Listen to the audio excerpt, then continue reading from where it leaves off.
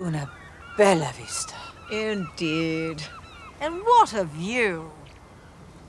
One almost wishes one could charge extra for it. Well, it'd be worth every penny. Which brings us on to the rather delicate 15 side. guineas a week. 15. I thought the Times had it as 12. A misprint. Such carelessness. I've been assured heads will roll. Of course, that would not include the wages of my gardener, Copland. Such a hard worker. Or any garden produce. Flowers for the house by all means, but no fruit or vegetables. How kind.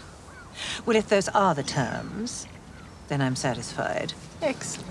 And where, may I ask, will you be spending the summer yourself, Miss Mapp?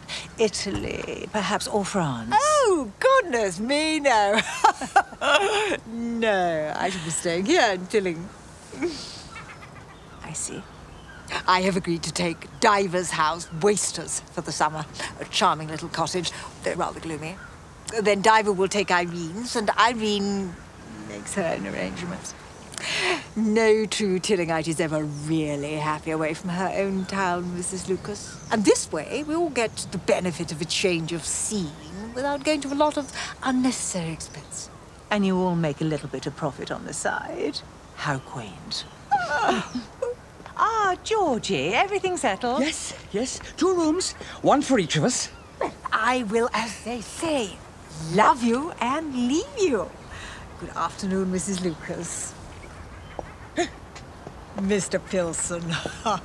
Or, as we say here in Tilling, au reservoir.